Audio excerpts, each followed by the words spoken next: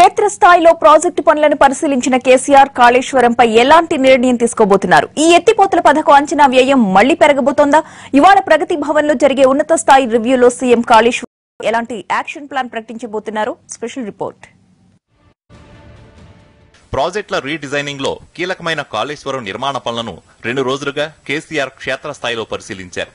3 బ్యారేజ్లు, 3 pump హౌస్లు, 2 రిజర్వాయర్లు, 1 under ground tunnel నిర్మాణంలో వేగం లేకపోవడంపై ఆయన అసంతృప్తితో ఉన్నారు. 24 గంటల పాటు 3 షిఫ్టుల్లో పనిచేస్తే తప్ప వచ్చే ఏడాది డిసెంబర్ నాటికి ప్రాజెక్టు పూర్తి కాదని, అందుకు తగ్గట్టుగా ప్రాజెక్టు పనుల్లో వేగం పెంచాలని కాంట్రాక్టర్లు, ఇరిగేషన్ అధికారులను ఆదేశించారు. Kannepalli pump house, Annaram barrage, Sundilla pump house నిర్మాణ పనులను కేసీఆర్ పరిశీలించారు. సిరిపురం బ్యారేజ్ వద్ద నవయోగ కంపెనీ ఏర్పాటు చేసిన ఫోటో ఎగ్జిబిషన్ లో పాల్గొన్నారు సీఎం.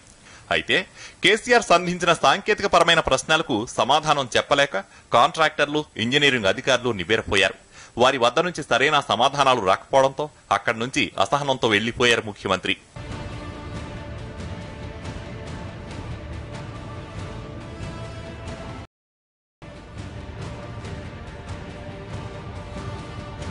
ధర్మారం వద్ద కాళేశ్వరం 6వ ప్యాకేజ్ అండర్ గ్రౌండ్ టన్నెల్ పనులను కూడా పరిశీలించారు కేసీఆర్. టన్నెల్లో 3 కిలోమీటర్లు ప్రయాణించిన ఆయన అంతర్గత నిర్మాణాలపై సంతృప్తి వ్యక్తం చేశారు. రామడుగు మండలం లక్ష్మీపూర్ 8వ ప్యాకేజ్ టన్నెల్ ను పరిశీలించిన సీఎం అధికారులతో సమీక్ష నిర్వహించారు. 2 రోజుల ప్రాజెక్టు బాట కార్యక్రమంతో కాళేశ్వరం స్టేటస్ పై ఓ అవగాహనకు వచ్చారు సీఎం కేసీఆర్. కొన్ని పనులపై సంతృప్తితో ఉన్న ఆయన మరికొన్ని పనుల్లో జాప్యంపై మాత్రం తీవ్ర అసంతృప్తితో ఉన్నారు. అందుకే పూర్తిస్థాయి రివ్యూ చేపట్టాలని నిర్ణయించారు. అధికారులు, కాంట్రాక్టర్లను హైదరాబాద్ రావాలంటూ ఆదేశించడంతో వాళ్లలో టెన్షన్ మొదలైంది. ఇవాళ ప్రగతి కాళేశ్వరంపై పూర్తిస్థాయి సమీక్ష నిర్వహించబోతున్నారు. అంచనా వ్యయం పెరగడం, అత్యాధునిక యంత్రాల వాడకం వంటి వాటిపై చర్చ జరిగే అవకాశం ఉంది.